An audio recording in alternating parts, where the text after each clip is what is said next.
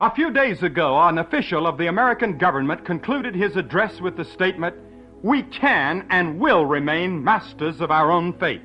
This expression, masters of our fate, is taken from the poem entitled Invictus, which means undefeated. It comes from the pen of a British author, William Henley, whose lines have become favorites among atheists and agnostics.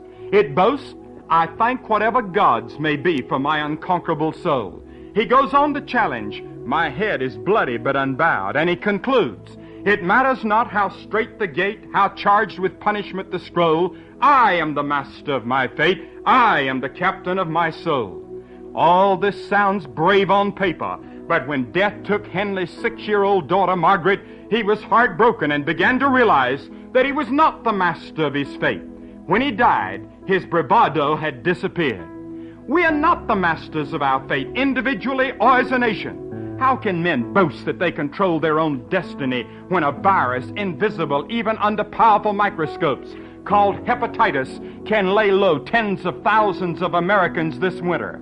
How can our country insist that we, with our military might, our tremendous wealth, and our foreign alliances, are the masters of our own fate, when history testifies that God shaped this nation's course?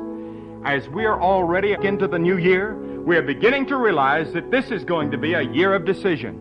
The balance of power in the United Nations has shifted to the Afro-Asian countries. No longer is the United Nations a Western-dominated organization. In Asia, Africa, and Europe, the communist pressure is on, moving toward a climactic decision. China's population this year may go over the billion mark, and internal pressures will make this tremendous giant move to expand her borders.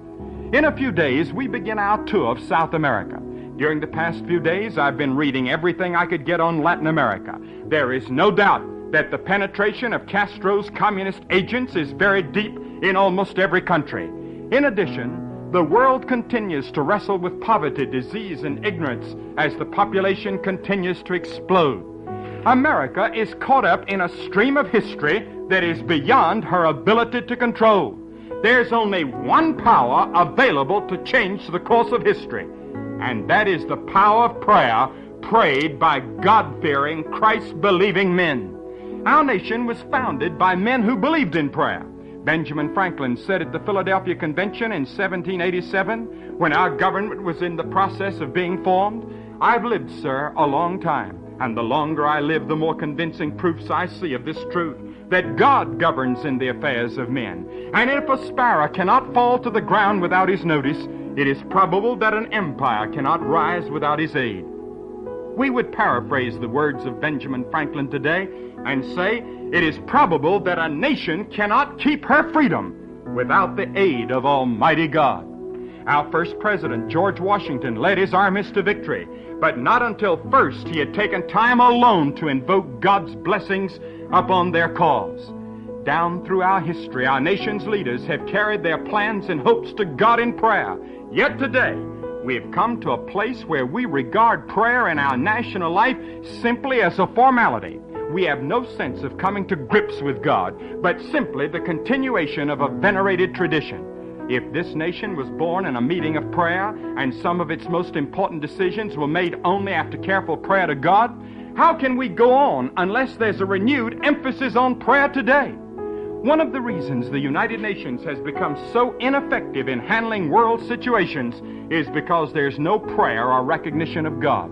At the first meeting of the United Nations in San Francisco, there was no prayer made to God for guidance and blessing. We were afraid that the atheistic communists would not like it, so we bowed in deference to them. I predict that unless these men finally in their desperation turn to God in prayer, their best plans will fail as the plans of those building the Tower of Babel. Unless we as a nation turn to God, we cannot have any hope for the blessings from heaven. There are thousands of people that pray, but they pray only when they're in times of great stress, danger, and uncertainty. I've been in airplanes where the motor conked out and people started praying. We've flown through bad thunderstorms when people who never thought to pray before were praying all around us. It seems to be instinctive in man to pray in times of trouble. Christ commanded his followers to pray, both by the example he set in praying and in his teaching. So fervent and direct were his prayers that once when he had finished praying, his followers turned to him and said, "Lord, teach us to pray." On another occasion, he taught them to pray by way of illustration through a parable. He taught of the widow and the unjust judge who rendered a favorable decision to the widow, not because he feared her, but because of her perseverance. So Jesus said that men ought always to pray. From one end of the Bible to the other, there are stories of those whose prayers have been answered. Men who turned the tide of history by prayer. Men who fervently prayed and God answered. Abraham prayed, and as long as he prayed, God would not destroy the city of Sodom where Abraham's nephew Lot was living. If Americans, instead of building fallout shelters, would spend their time in fervent praying to God, we might never need these fallout shelters. Even though America is just as wicked as Sodom and Gomorrah ever was, and we're deserving of the judgment of God, yet God would spare us if we were earnestly praying with hearts that had been cleansed and washed by the blood of Christ. Hezekiah prayed when his city was threatened by the invading armies of the Assyrians under the leadership of Sennacherib. And the entire army of Sennacherib was destroyed and the nation spared for another generation because the king prayed. I do not believe that the problems of our world will ever be settled until our national leaders bow their knees in prayer. If only our leaders would discover the strength and reliance upon God, we could soon see the solution to the grave problems that face the world. How wonderful it would be if the Vice President of the United States would ask the Senate to get on its knees before God at the beginning of this session. What a tremendous change there would be in all the affairs of government. Elijah prayed, and God sent fire from heaven to consume the offering of the rude altar he had built in the presence of God's enemies. Elisha prayed, and the son of the Shunammite woman was raised from the dead. Daniel prayed, and the secret of God was made known to him, to the saving of his companions and the changing of the course of history. Jesus prayed at the door of the tomb of Lazarus, and the one who had been dead for 4 days came forth. The thief prayed, and Jesus assured him that this day he would be with him in paradise. Paul prayed, and hundreds of churches were born in Asia Minor and Europe. Peter prayed, and Dorcas was raised to life to have added years of service for Jesus Christ. John Knox prayed, and Queen Mary said that she feared the prayers of John Knox more than she feared all the armies of Scotland. John Wesley prayed, and revival came to England, sparing her the horrors of the French Revolution. Jonathan Edwards prayed, and revival came to Northampton, where more than 50,000 people joined the churches. History has been changed time after time because of prayer. I tell you, history could be altered and changed again if people went to their knees in believing prayer. What a glorious thing it would be if millions of Americans would avail themselves of the greatest privilege this side of heaven. Jesus Christ died to make this communion and communication with the Father possible. He told us of the joy in heaven when one sinner turns from sin to God and from his heart breathes a simple prayer, "God, be merciful to me, a sinner." In this modern age in which we live, we've learned to harness the power of the atom, but very few of us have learned how to fully develop the power of prayer. We have not yet learned that a man is more powerful on his knees than behind the most powerful weapons we have ever developed.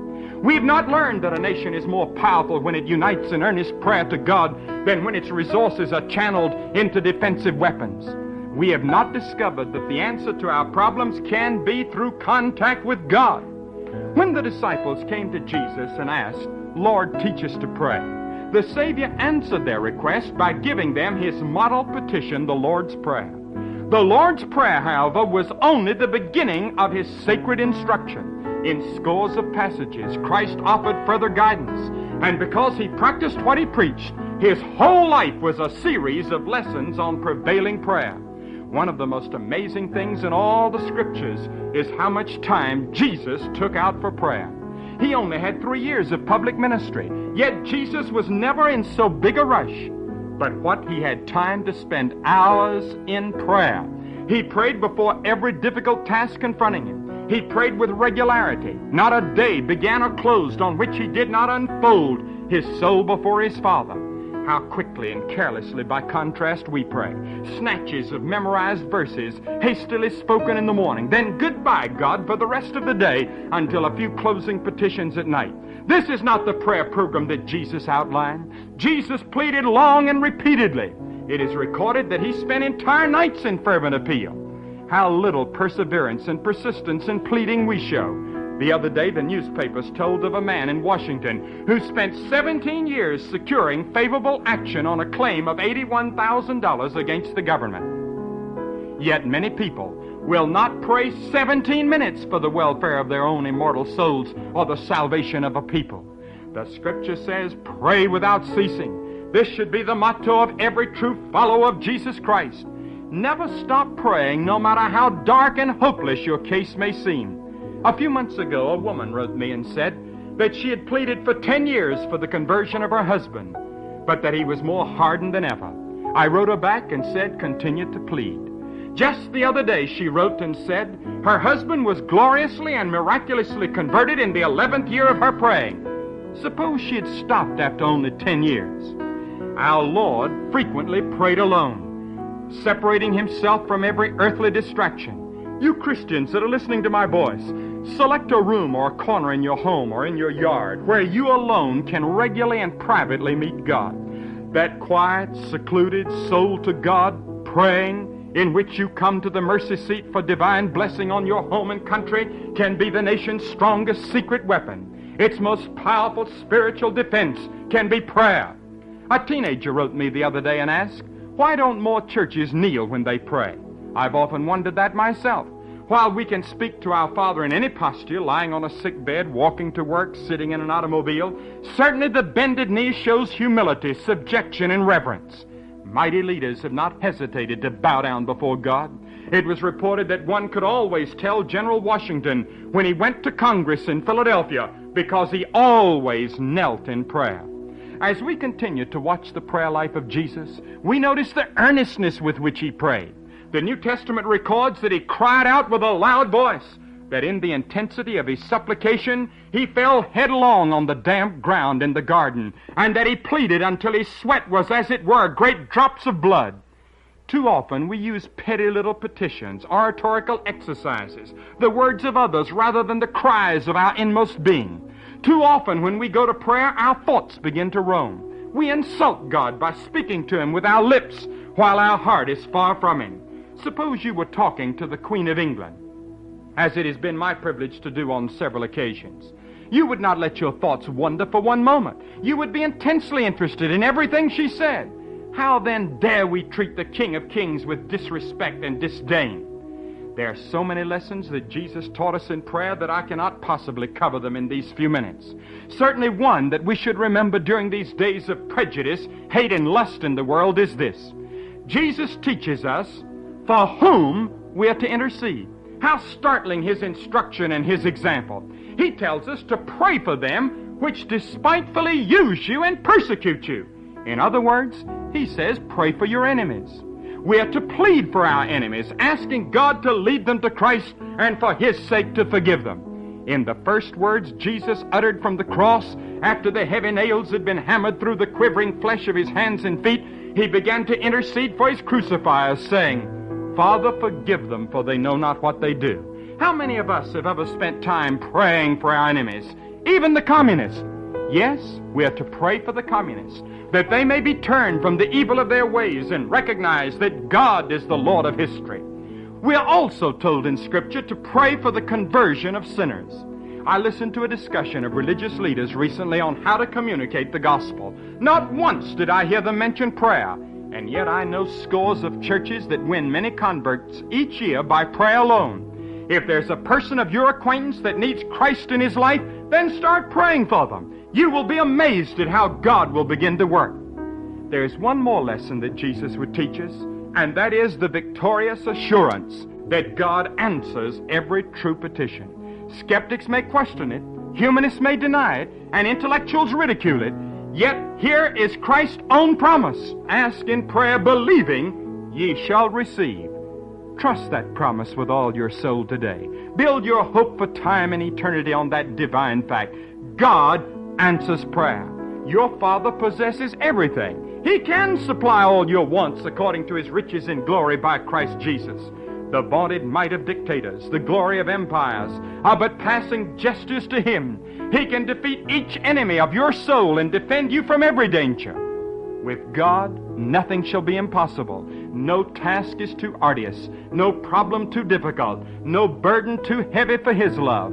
The future with its fears and uncertainties is fully revealed to Him. He understands how much affliction and sorrow you need to help purify and preserve your soul for eternity. Turn to Him, and you can say with Job, He knoweth the way I take. When He hath tried me, I shall come forth as gold. No, ladies and gentlemen, we are not the masters of our own souls. Do not put your will above God's will. Do not insist on your way. Do not dictate to God. Do not expect an immediate answer in the way, the place, and the manner that you're demanding. Rather, learn the difficult lesson of praying as the sinless Son of God Himself prayed. Not my will, but thine be done. There are many of you today that pray in times of danger, but you have never come to know Jesus Christ. And the Scripture says the one mediator between God and man is Jesus Christ. You must know Him, and you must pray in His name. Your prayers must be directed according to the will of God. Many of you do not know how to pray. Why don't you start today by saying, God, have mercy upon me, a sinner. Let Him forgive the past sins, transform your life, and make you a new person. He can do it today in answer to the simplest prayer. Shall we pray?